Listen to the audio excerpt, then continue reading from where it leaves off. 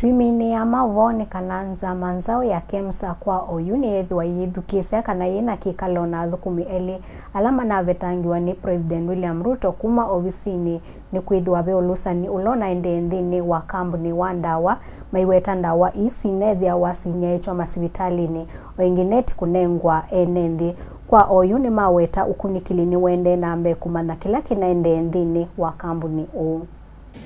Public notification that came out on the 15th of May communicating that the board is dissolved and myself and a number of my colleagues, technical officers, are suspended. There has been no formal communication from anybody about what the charge is or what the issue was or what are the details indeed of the suspension and what the expectations are.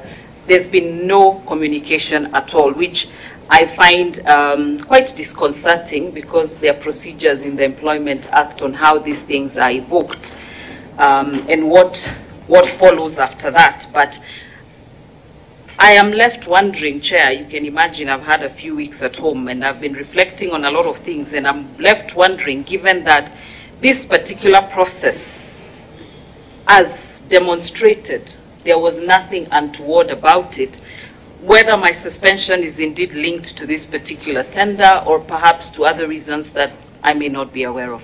For polyethylene nets, what are the different specifications? And what are the colors? What are the shapes? What are the size dimensions? What are the designs? What are the insecticide impregnation, different chemicals? What are the border fittings, the labeling, the descriptions, the packaging, all which was part of the tender document as appropriate.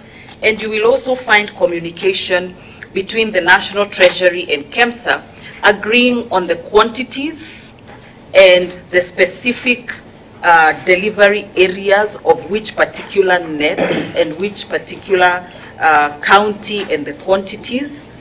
And you will also find the authority to undertake the procurement that was signed to start off this procurement last year in November, and ultimately the email correspondences between our staff and various Global Fund and National Treasury colleagues.